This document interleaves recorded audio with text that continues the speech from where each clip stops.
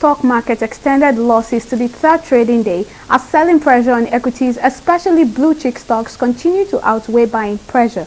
This made the all-share index decline further by 0.44% to close the day at 39,522 basis points. Market capitalization also lost over 82 billion naira to settle at 20 trillion naira, as you can see here. The market breadth index was negative with 30 losers against 14 gainers. However, this downturn was impacted by price depreciation in large and medium capitalized stocks, including JPOL, who led the list of losers today. NEM also shed 9.91% to end today's trade at 1 naira 91 kobo. It's closely followed by Champion Breweries and MPF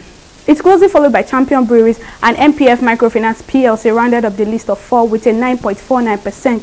Moving on the other hand, which is our gainers list, Seplat led our gainers chart today, followed by ICO with Corners and UAC Properties. Moving on, our market summary today, we can see 244 million shares exchanged at 4,714 deals with a value of 4 billion naira today. Meanwhile, on the global market today, actually, the global market is actually looking really good as the FTSE, Dow Jones, and the Nikkei are all rising. The FTSE recorded a 0.93% increase. The Dow Jones also recorded a 0.40% increase, and the Japan stocks Nikkei also closed at 0.51% increase. That's all on Stock Market Review.